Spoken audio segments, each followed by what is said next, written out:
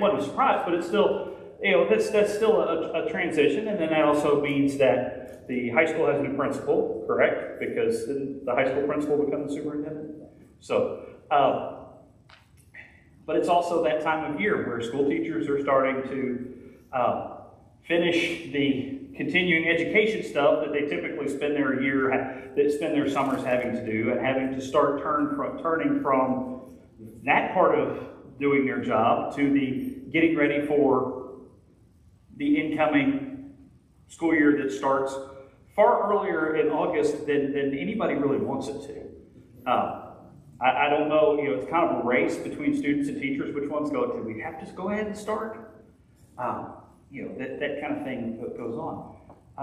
But it's definitely not a bad time to be praying for the school district, the school system, the teachers, and folks who are doing some job transitions with that. I don't keep up with all of the personnel and staffing things in the school in Cross and Hamburg school districts. But it's worth noting that this is where some of those changes will be taking place, and folks learning new spaces and coming into new spaces, and they need your prayers as they make those adjustments, and then also students as they start getting ready. And this is going to apply not only to ones who are going to go to traditional schooling, but to those that are that are homeschooled. Ours are starting to, well, our one remaining homeschooler is starting to. He's starting to look at his school year and get ready for that. So lots of places when it comes to students and teachers to be in prayer. And then, as seems to always be the case in Arkansas in the summertime, it's way too hot out there. If you or someone you love has to work in the heat, there's a lot of prayer needed for that. This is the time of year that heat kills people. So please be in prayer for folks with that, and please be in prayer that folks will be cautious and pay attention. This is also the time of year that one badly misused leftover bottle rocket or poorly extinguished cigarette can do a whole lot of damage, because it is very dry out there.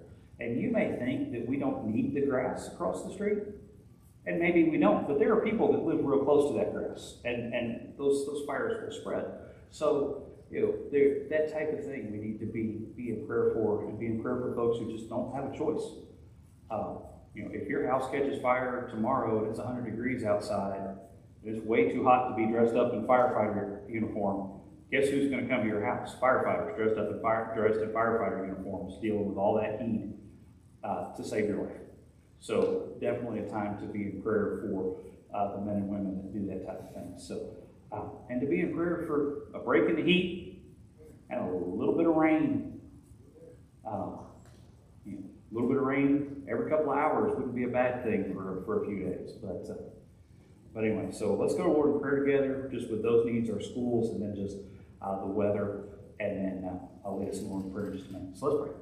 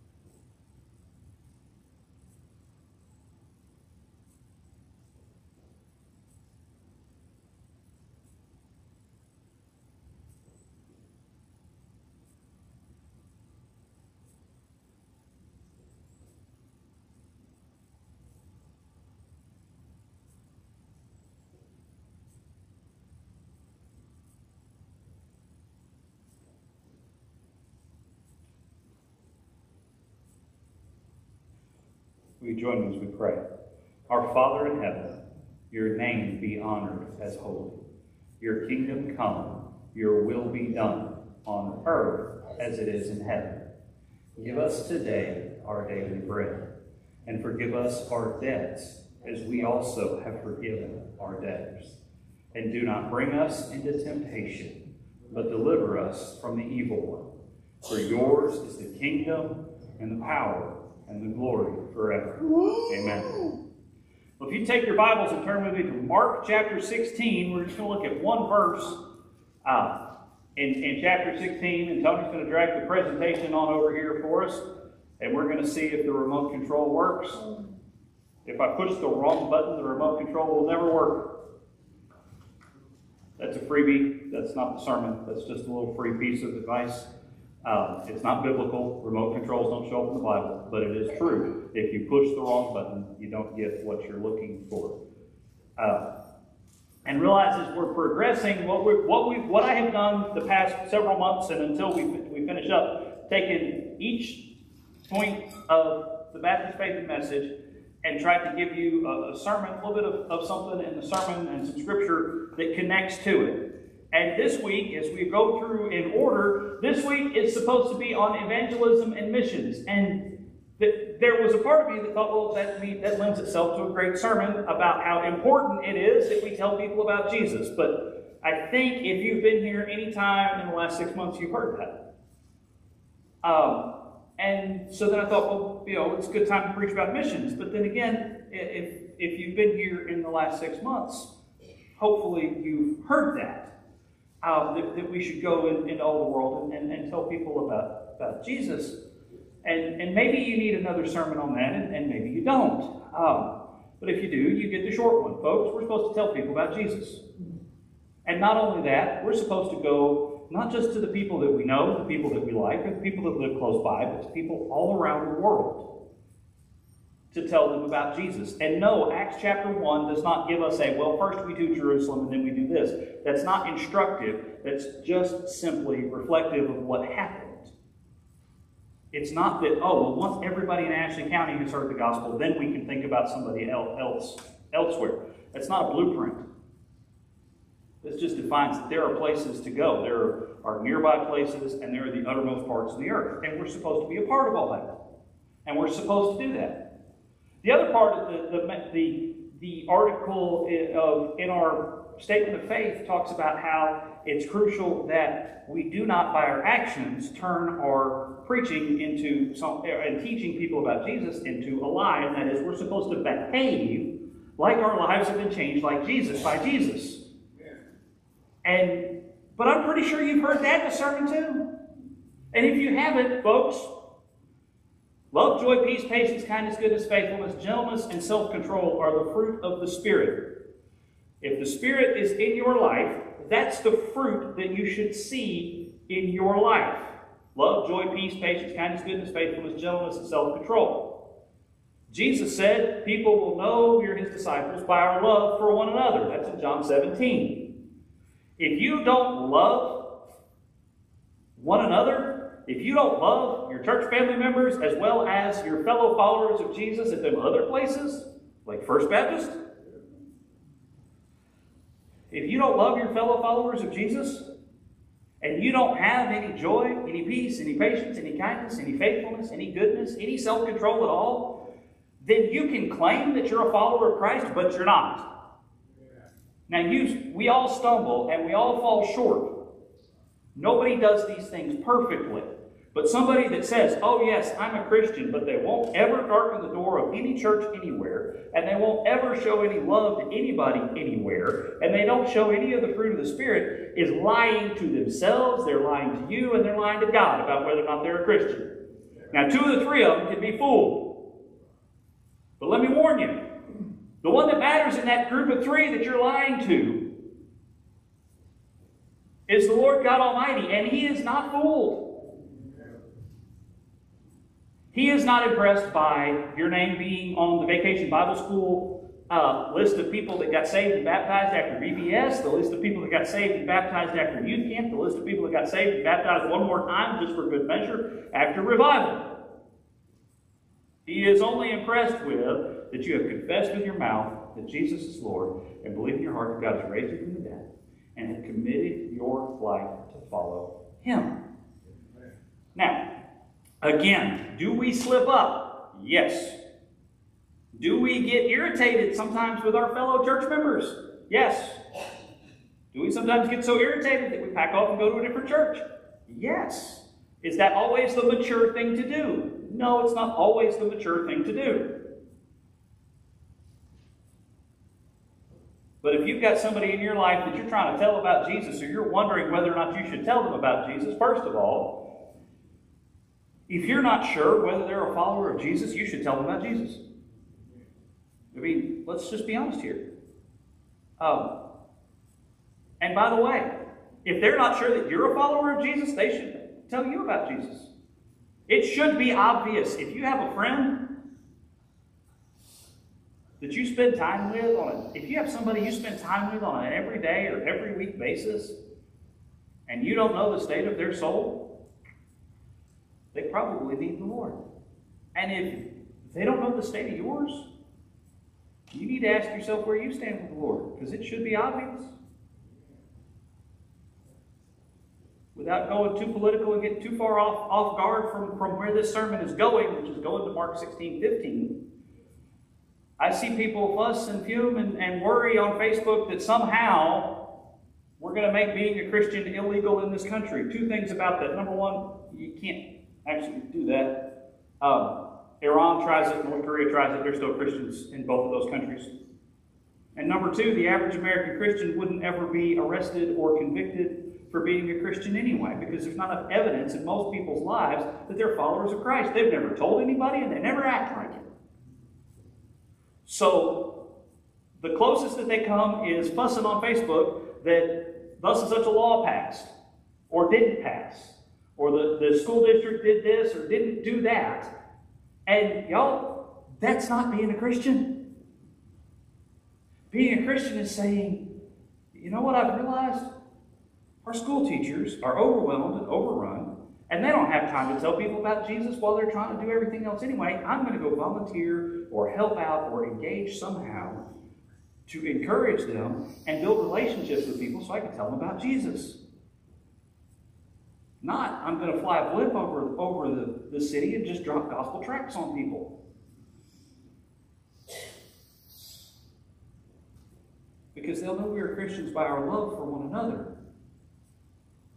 Not by our loudmouth social media posts. Anyway, moving on. Mark 16:15, as we look at this passage of Scripture, and we're just going to pull one verse, where Jesus says to the disciples, go into all the world and preach the gospel to all creation.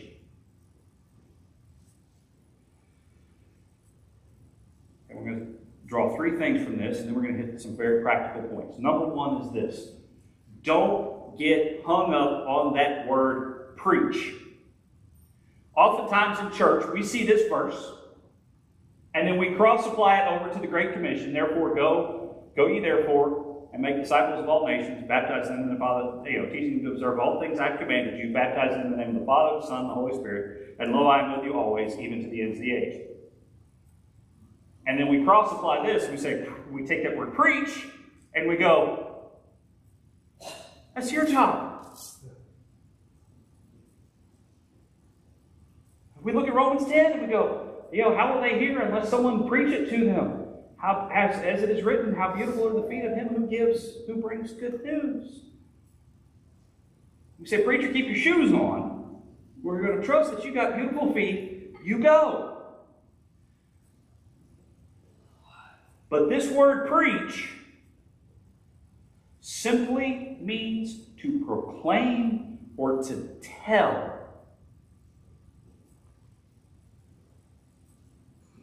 This is the same word that would have been used May of 1945, if you were speaking Greek instead of English, when you heard the news that Germany had surrendered, or in August of 1945, when you heard the news that Japan had surrendered. Whoever knew it told it. They proclaimed it. They announced it. They preached it. This is not a word that indicates that this is the responsibility of one special person in the room. It is not a word that indicates that this is a job that we can hire somebody to do as a church and therefore wash our hands of any responsibility for it. Because we have a habit of that in churches. We like to hire people to do stuff and then we'll never actually touch it. And if you think that's not true, be a part of a church that realizes it can no longer afford to employ somebody to do children's ministry or do youth ministry or to man a nursery or to keep the yard mowed and keep the floors vacuumed, but they've paid somebody to do it before and try to get the volunteers to make it happen. Because I've been that pastor. Why can't we just hire somebody to do it? Folks, we're not called to come together to hire people to do the work of the church. Now, it is good and right if we can and if we need them to have people who know what they're doing that we can put responsible for things and to compensate them for it. I'm glad we got that we're able to employ somebody to deal with the music. Because I've dealt with trying to line up volunteers week after week after week after week to do music in church. And it's exhausting. I'm glad to have a full-time job as a pastor. Because I've done it where I've had a full-time job doing something else and been a pastor. And it's exhausting. But realize that preaching the gospel to all creation is not something that we get to hire out and say, oh, we'll just pay somebody to do that and we'll sit in the pew and watch it happen. This is a command given to all the disciples who are there with Jesus after the resurrection, just like the Great Commission is. Just like Acts 1 is, where he says, you will be my witnesses in Jerusalem and Judea and Samaria and to the uttermost parts of the earth. It's given to the whole church, and it belongs to the whole church. Churches rise and fall based on whether or not we as the church as a whole preach the gospel to all creation. Now, does the pastor still do that? Yes, the pastor is still supposed to do that too.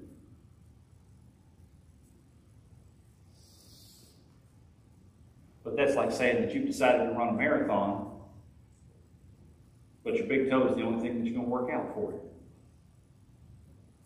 Y'all, all I am is a big toe. I can help us find furniture in the dark. That's why God gave you a big toe. But you got to have the whole body involved. Preach the gospel. Go into all the world. That's the second point. All the world. Every corner of the county, every street of the city, every language group you can find a way to get to.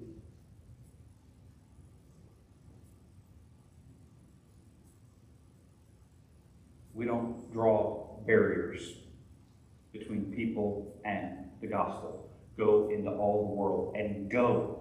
Not sit idly by and hope that they come. Not spend lots of money buying advertising so that they will then come. There are parts of the Christian faith that work with come and see. After all, some of the apostles, when they first met Jesus, said, what's going on with this? And he said, come and see. But the command that he gives us so often is to go and tell.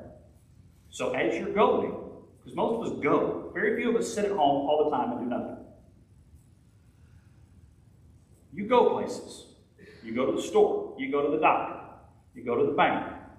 Although it's a little tough at some of the banks because it's hard to share the gospel through the drive-thru and they won't let you in the lobby. But you go. You go to your kids. You go to your grandkids. You go. You go to your family. You go.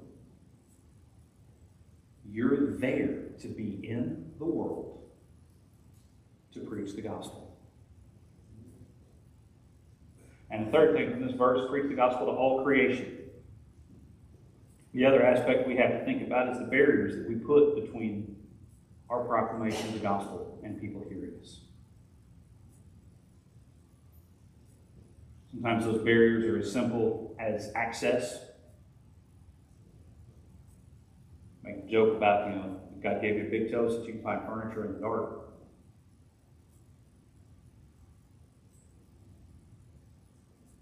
Do we live lives that allow access to people?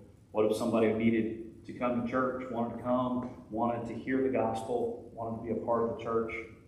But it wasn't just that they needed to turn their hearing aid up. Maybe their hearing aids didn't work at all. Maybe they were deaf. What if they were blind?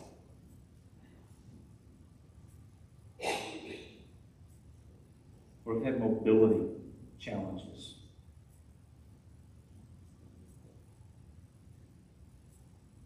What do we do with that? All creation, not just the able-bodied. All creation. Not just the ones who only work Monday through Friday and therefore are off every weekend. All creation. Not just the ones, and I don't know quite how this fleshes out, but in all honesty, there's some truth to this. Not just the ones who can sit still for an hour and a half and listen to a sermon, but all creation.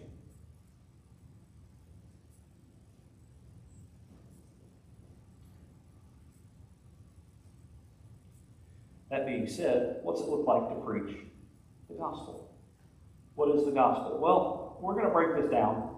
And this comes from something that the North American Mission Board, that we're part of, the Southern Baptist, put together. And it's a simple way. And so you may want to take notes on this. You may just want to listen. If you want to listen and then you want to go, then you say, wait a minute, I want to remember that. Out there on the back table, there are a stack of these. They're called the Three Circles Life Conversations Guide. It's not quite a tract in the sense of, oh, just leave this in place of a tip when you go to Fiesta Linda today. First of all, never do that. Never leave a gospel tract in place of a tip. And if you are going to leave a gospel tract, you make sure you leave a really generous tip. Even if your food was cold, wrong, and slow. Don't tell them. Don't leave them silver and gold have I none, but what I have I give you, an eternal life booklet. No, they don't want to hear about that Jesus that's unloving and ungenerous. But anyway, this is kind of it's called a conversation guide, and the idea is that you can walk through it. So the first thing that we talk about when we want to talk about the gospel with somebody is that you want to talk about that God has a design, that you were made for something. God designed the world to be a world without flaw, without error, without death. That's God's design. God's design for this world was a world where people were able to live in good relationship with each other and in a right relationship with God. That's the design. You say, how do you know that, preacher? Because I read the first 3 chapters of the book. It's right there. Adam and Eve are used to being able to walk with God in the cool of the day. Oh. You go out there right now and figure out which part of the day is the cool of the day. Look, ridiculous heat shows us that we're not living in God's design. Not only that, but that separation that we feel, that anxiety that we feel, all of these things, those illnesses that we deal with, all of these things are the result of sin's effect on the world. It's not the way God designed you. God's design does not include cancer. It doesn't include dementia. It doesn't include Alzheimer's. It doesn't include, broken bones. Or maybe broken bones have been okay because, Adam and Eve were going to have kids, and kids sometimes mean broken bones. But God's designed none of these illnesses, none of these problems. None of these separations. And His design was good and it was eternal. But the world doesn't feel right, does it? I mean, if that's God's design, does the world feel like we're at God's design? And usually you can start this conversation with somebody Because folks will ask you, does it feel like, just the world just doesn't feel right? All these things that are going wrong. You're right. Don't you wish we had a world where things went right? Where there was no hate, where there was no anger, where there was no violence. Because that's the world that God designed. You see, when somebody wants to talk to you about how messed up the world is, they've given you the opportunity to start down this conversation. Because you can tell them what God designed and intended. Okay? So we don't have what God designed and intended. Why? Well, if you may not be able to read that because I didn't make the slide myself. North American Vision Board made it, and they have better, their projectors are like closer to people. They've got like TVs all the way through the back. But across that little arrow, there's the word sin. Sin is anything that we do that God wouldn't have us do in a situation. We try to make sin all sorts of complicated. And the reason we try to make sin all sorts of complicated is for this purpose. The more complicated we make it, the easier I can say, well, I didn't really sin, even though I did something wrong. The more complicated the law is, the easier it is to find a loophole in it. This is why the Internal Revenue Code is this thing. The easier it is to find a loophole. But sin is very simple. It's anything that we do that God would not have done, or anything that we don't do that God would have done. Then who knows the good he ought to do and does it not, for him it is sin. It's in the book of James. So it's very simple. You ever been in a situation that you didn't do something that God would have done? That you failed to show love, joy, peace, patience, kindness, goodness, faithfulness, gentleness, and self-control? Ooh. Well, when you put it that way, yes. Sin wrecks God's design. And it doesn't just scratch it, it's not something that'll buff out. It's a wreck. It results in brokenness. Where things are broken. Our relationship with God is broken because of sin. Our relationship with other people is broken because of sin. Our relationship with all of creation is broken because of sin. Sin's a big deal. So I didn't think my sins were that big a deal. Your sins are a huge deal. Because they separate you from God. And if you're separated from God, you're also separated from other people. Because we are made to relate and interact with one another through the relationship that God gives us.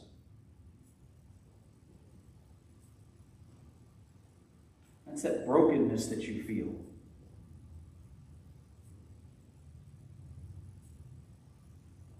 See, the world is designed to be one way, but because of sin, it's broken. And that sounds pretty hopeless. But there's good news, which, by the way, is where we get the term gospel from. It comes from the Greek word and the Latin word that mean good news. Okay? Good news was often what was brought by a herald or a preacher or a proclaimer, somebody that perhaps had even gone 500 miles to let them know the good thing that had occurred. Our armies were victorious. Our king has returned. This has happened. That has happened. Well, for us, the gospel that is proclaimed to us is that brokenness can be healed. That Jesus sent, or that God sent his son, Jesus. The Father sent Jesus to die for our sin. But not only did he die, but he rose up from the grave on the third day. He lives salvation to impart. So how do we fix brokenness? We repent and we turn from our sins. And we believe the gospel. This is Romans chapter 10. And some of y'all grew up in church. You memorized the Roman road. That's exactly what that little leg is. Recognize that for all have sinned and fall short of the glory of God. Recognize that the wages of sin is death, but the gift of God is eternal life through Jesus Christ our Lord. Realize that all who call upon the name of the Lord will be saved. So we repent. We acknowledge that God was right about what we should have done, and we were wrong. Which is why repentance is so hard for us, and it doesn't necessarily get any easier. It involves admitting, I was wrong. I don't like that. Most people don't. Believe, and realize that believe here is not simply say something. It's not just a declaration, but it's an actual trust and commitment to act on it. There's actually a lot of debate and discussion about whether or not believe is the best English word, not because it's not about what we believe, but because we've so watered down the word belief in our modern times. This is not a belief like you might have a belief that Elvis was the best rock star ever, or a belief that he wasn't. This is a belief that is, I will live or die based off of this that I believe. That I will stand for that. And so believe is one of those words in English that's kind of like the word love. We've kind of watered it down, and so we sometimes miss it because we use it for a few too many things. This is a belief that involves our wholehearted allegiance to the truth of the gospel. And that drives us then to work to recover and pursue God's design in our lives. See, that's what it looks like. To recover God's design is to say, okay, I'm going to look at Scripture and see what it tells me about how I should live instead of living in that brokenness. How I should relate to the people around me. I'm going to look at Scripture and see how it defines love. Because I know how the world defines love. I don't look at the Word of God and see how God defines love. I know how the world tells me I should raise my children, but I'm going to look at Scripture and see what Scripture says about how I should raise my children.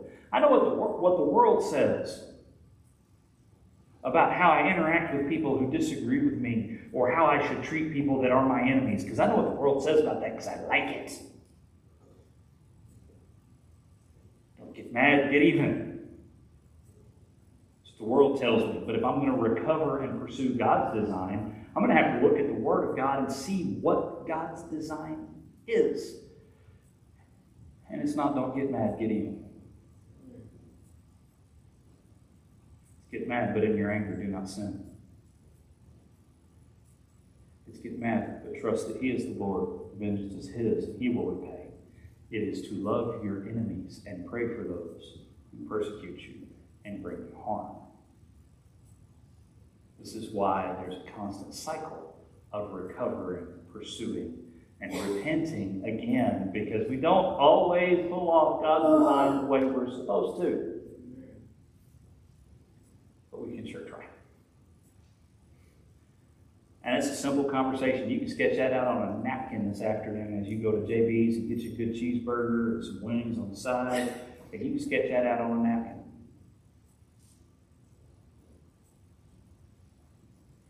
You can pick up one of these conversation guides that has the scripture references in it so that you can point people to those scripture references. It's a simple reminder. I actually have a bracelet that I could wear. I don't know where I put my fidget spinner that has it. Y'all remember the fidget spinner craze where you had teenage boys roam around this thing, spin around? It actually had all 3 circles on it. It was great. And it lit up. Keep your attention. Talk about these things, because this is what it is to share the gospel with folks. You say, oh, I don't know, preacher, it's pretty complicated.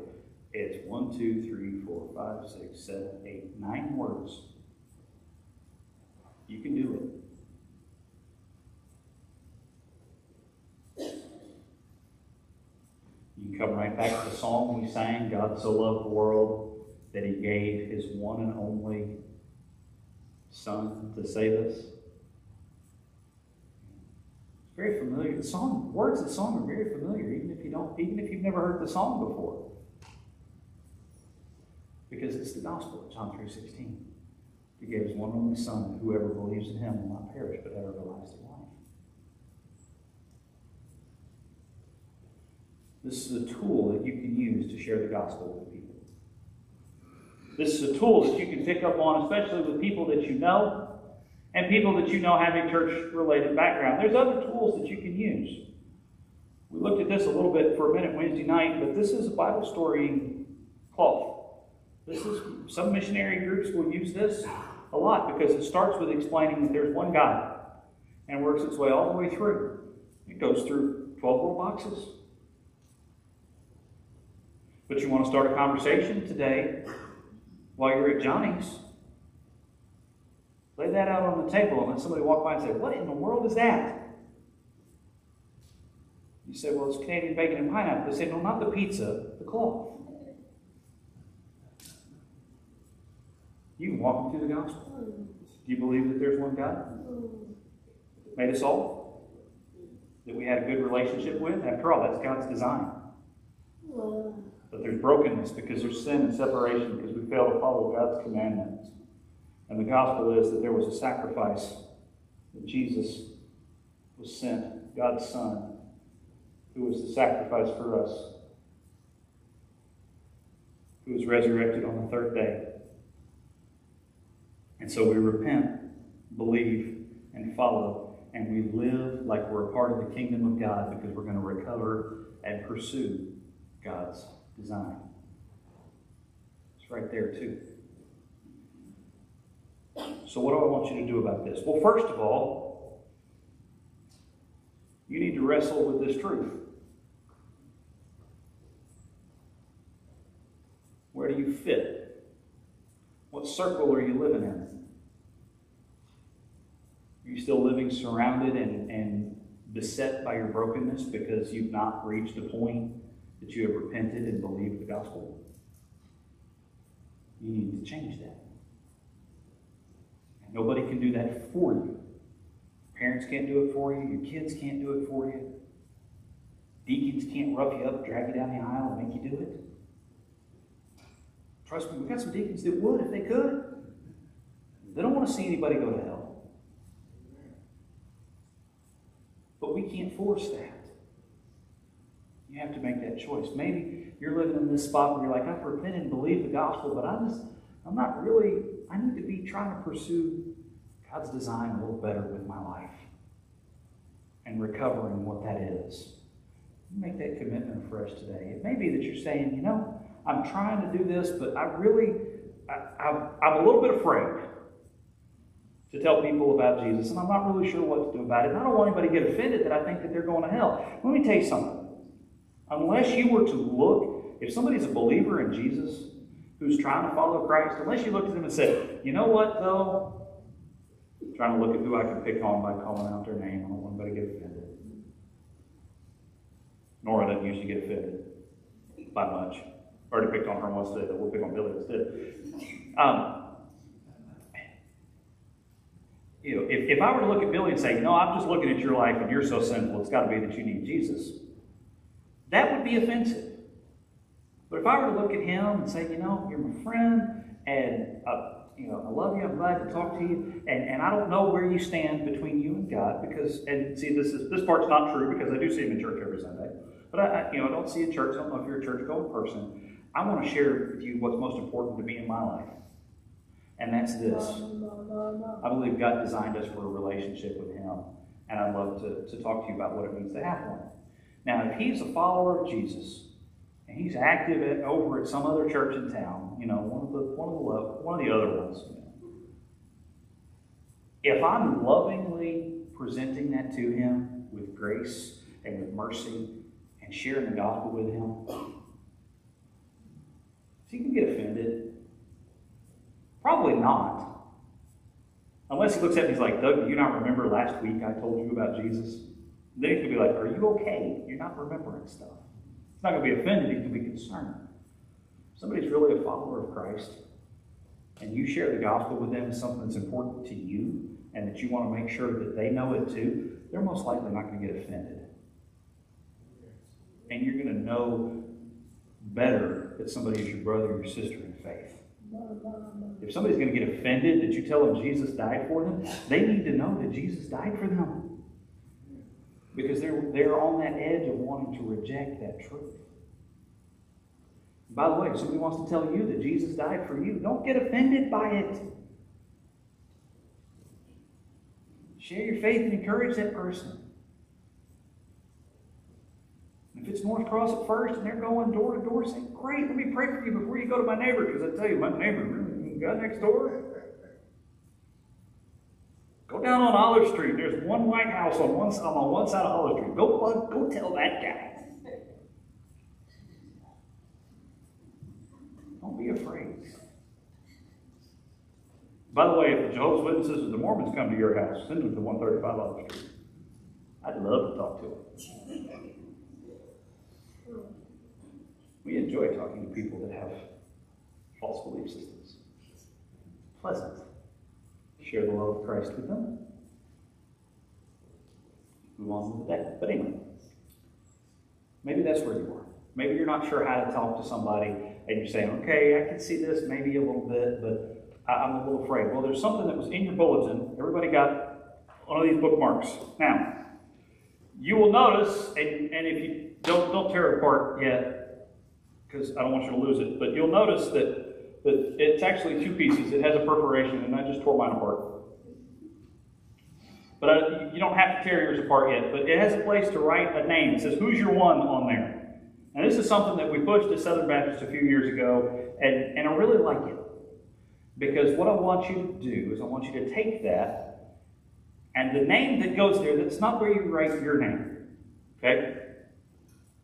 So don't write your name on there. You need to write on there the name of a lost person that you're going to pray for the opportunity to share Jesus with. And the reason it's a bookmark, you can also write the name on the little shorter piece of the bookmark. But what I want you to do is I want you to write the name on there. I want you to keep that in your Bible or in your Sunday school book. And for the next 2 weeks, I want you to pray every day for the opportunity to share the gospel with that person. And then in 2 weeks, I want you to bring this back. And I want you to tear it apart then. Bring the card back, because in 2 weeks, I want you to bring the card, and we're going to put the cards up here on the remembrance table. And we're going to build a prayer list for us as a church, for lost people that we're praying for. And you say, oh no, I don't want to put Bob's name on a list. Just put Bob. Don't put his last name. Lots of people named Bob. Or you can put just initials.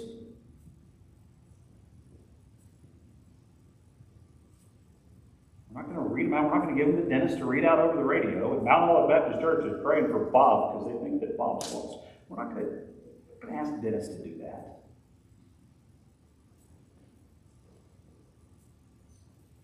But we need to get in front of us the fact that we all know people who need Jesus. And maybe you're not quite ready to sit down with a napkin and sketch out in front of them and ask them the question, where are you on this diagram? Where do you think your life is? But you absolutely, hopefully, are ready to be praying for them. And then after that couple of weeks, you're going to leave this card. You're going to take this, write the name, same name on there, and we'll talk about what to do with the other half of the bookmark then. So stick it in your Bible. Don't lose it. Some of you are going, I'm going to lose it. Your Bible's got bulletins in it from 1972. You're not going to lose the bookmark in there. Just put it with your daily Bible reading. But maybe what you need to do is to take that. I want you to take that. You may need to do some other things too, but we need you to do that, so that we as a church can start praying, and our actions will follow our prayers if we actually believe. Because evangelism and missions is not supposed to just be a segment of a budget. It's not supposed to be something that we talk about. It should be something that we very much believe in as followers of Jesus. Let's pray together. Father, thank you for this day. Thank you for the opportunity that we have to be here. We ask you, Lord, to guide us in the coming week. Help us to serve you well. It's in Jesus' name we pray. Amen.